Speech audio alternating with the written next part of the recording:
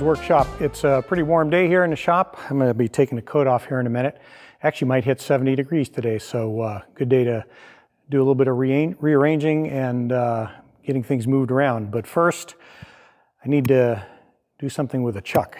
I bought a Jacobs 20N. It's a 1-inch chuck, and it has a rather beat up number 3 Morse taper Arbor, which is a little small. Number 3 Morse taper is what the Acroturn lathe is, but I think if I put that chuck in the tailstock of the Acroturn lathe, it'll tip over. So I bought it really for the Monarch lathe, and most of you who are newer to the channel don't even know I have a Monarch lathe, but it's actually the first piece of equipment that I bought. It's a CW 16 by 54 engine lathe. It was outdoors. It was 150 bucks, but it was basically in pretty good shape. So I am going to restore it and get it up and running, and the 1-inch chuck will be for that. So let me show you the chuck, the problem with it, and the innovative engineering trick I'm going to use to get that Arbor out of it. I actually have 3 ball bearing super chucks. The first one, I think this came on the drill press, the 1890s drill press from Doozer. If not, I don't know where I got this one, which is a number 14. And that's a 0 to 1/2 inch. That has I think it's a number 2 Morse with a 2 to 3 adapter on it. And so just to give you some size comparisons, I bought a 3/4 inch chuck, and this one also had a stuck Arbor in it, but I put a new number 3 Morse taper Arbor in that chuck. So that's my 3/4, and that's is this a 14? 18, that's a number 18. So we got a 14 and 18, and this is the Jacobs 20N 3/8 to 1-inch super chuck, and that is one massive chuck. Now you can see that this is really beat, and this, in my opinion, is too small of an Arbor to run this chuck, you know, the way it should be run. So this will be used in the Acroturn lathe. This is going to be used in the Monarch lathe, but I have to get this Morse taper Arbor out of it, and I bought a brand new number 4 Morse taper Arbor. Let me show you that. So that's a number 4, matching, I think it's a 5 Jacobs taper. Jacobs taper goes up inside this chuck. Now, the issue is getting this out. In the 3/4 inch chuck, if you look at the inside, basically it's kind of bored straight through, and you can see the entire end of the adapter Arbor itself. But in the 1-inch chuck, looking inside, it is only drilled, and I mean it's a very small through hole that goes through where you can see the end of the Jacobs taper Arbor, and I don't feel comfortable, you know, trying to push that out with a push rod. It is awfully small. This one I was able to use a pretty large diameter round bar, and it was really stuck. I mean, it was all my little Dake Arbor press could do to press this out. But I'm going to employ a trick with this one, and it's going to use a hydraulic principle. So let me take you over to the board and show you what I'm going to do. Let's see how fast I can sketch this so you can see what's going on.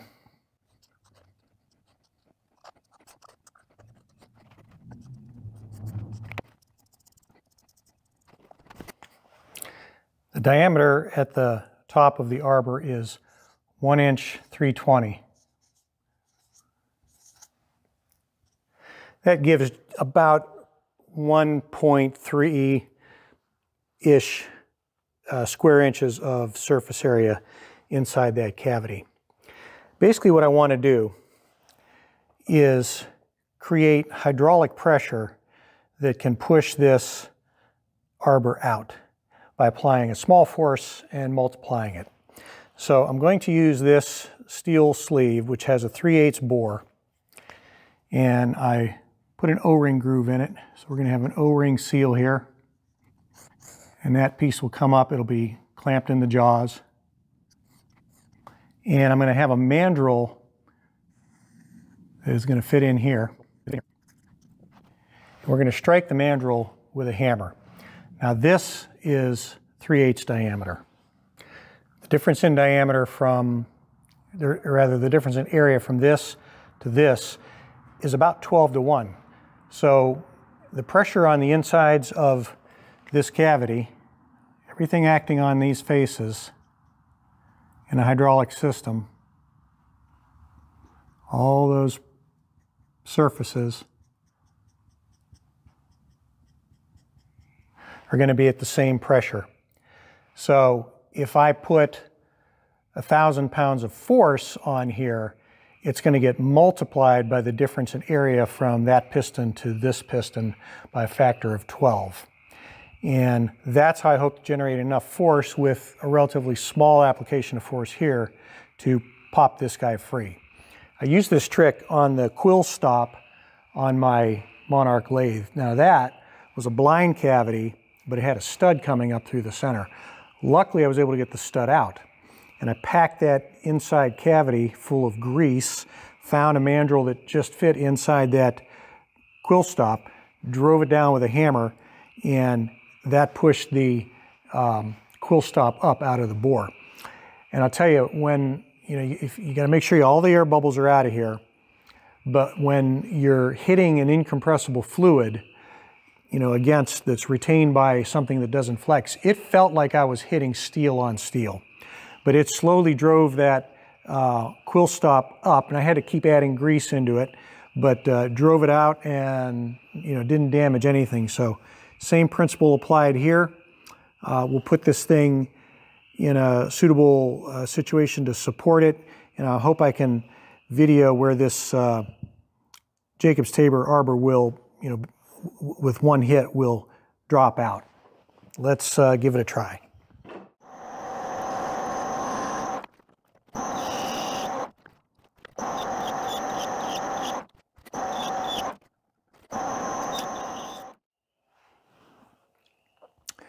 So hopefully that will do what I'm looking for, which is, let me drop an O-ring into there. This end will go into the chuck first, and it will seal against that back surface of the chuck, allowing the pressure from the mandrel to get transmitted into the cavity behind the arbor. I think I have a pretty decent setup here with a right angle plate that has a nice hole in it, big enough to support the chuck, yet let the arbor drop through. And the blocks of wood are basically taking the impact directly down through the legs to the ground. Now I'm going to use a fairly thick oil for the mandrel part, but to make sure that that lower cavity gets filled without any air bubbles, I'm going to use a thin, this is the spindle oil that I use on the tool and cutter grinder. I'm basically going to fill this cavity up until I just see the oil starting to approach that, that drilled passage there in the end. Okay, there we are. And for the rest of it, I've got the ADW 140, which I'm going to use to fill the mandrel.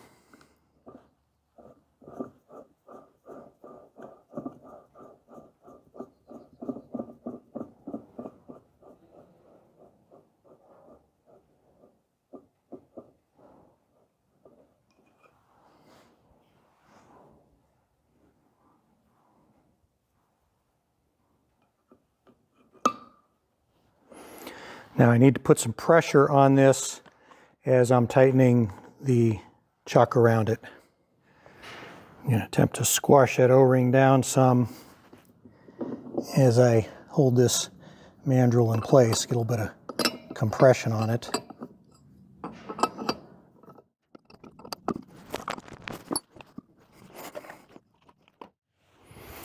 Now basically, fill up the mandrel.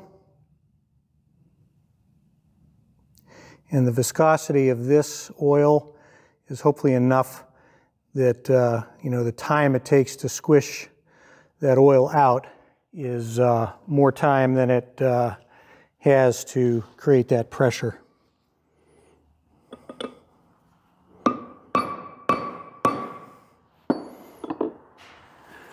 My oil drained down, which means my O-ring was probably leaking.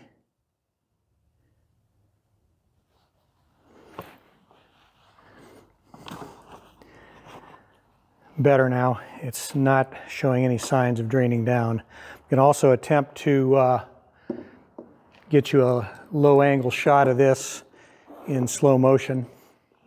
Okay, going to try to get this inserted about, I don't know, 1/4 inch or 1/2 inch before I whack it.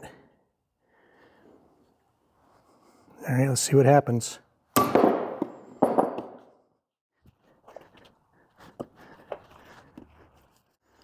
Resounding success.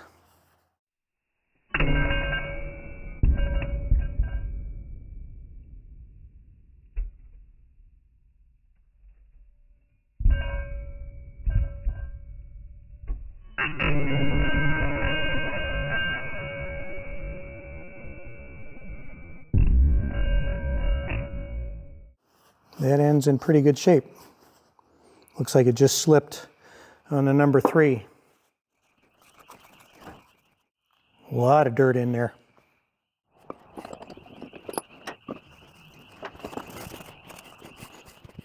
Now that you can look through it, you can see how small that hole is in the back side. So I'm glad we were able to get that out with the hydraulic principle.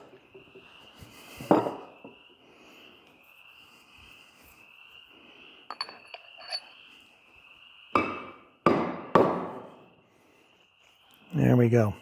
Much better looking shank than that one that was in there. I hope you enjoyed that little engineering trick to get a stuck Jacob's Arbor out of a chuck. And I've tried it before. It works with blind holes, works with through holes.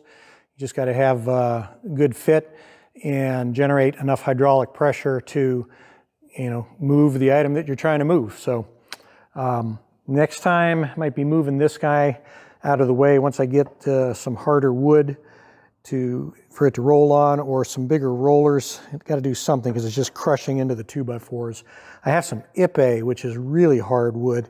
I might try that and see if that works out for it. But sold the Miltronics Partner 4.